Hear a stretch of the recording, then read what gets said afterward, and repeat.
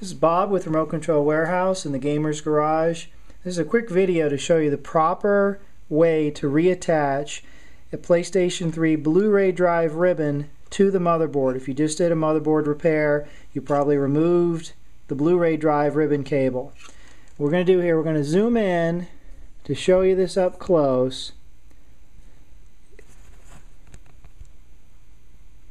It's extremely important when you're reattaching this ribbon cable. If you have an all black ribbon interface on the motherboard, you have to be extremely careful not to break this. Now it's easy to gently pull up with your fingernails. It's easy to open this clip and pull the ribbon out. That's easy.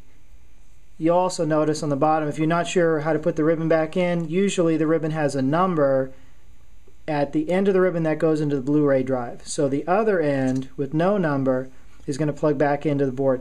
What you need to do is slide the ribbon first in, fully into that interface. You can see that black line shows you're all the way in. Kind of hold the ribbon a little bit so it doesn't slide back out. And what you need to do is when you close this clip down, you're going to close it down, but you're pushing in a little bit too. You're pushing in on that clip and down, and then that's hard to see, but you're going to push after you've closed it.